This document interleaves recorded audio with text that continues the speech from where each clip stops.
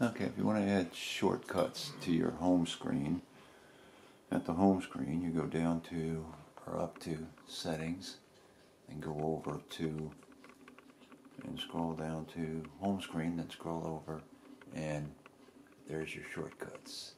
You can add the channels or sleep timer here. And if you select it, selected sleep timer, and you hit home again, it takes you back to the screen.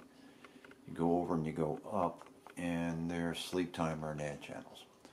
Okay, this varies from Roku. Here's the other Roku. It's switching to the other Roku we have plugged into the set. And the only reason why we got is the TV set. The Roku in this TV set is not reliable, and that's a whole nother story. But you do the same thing here.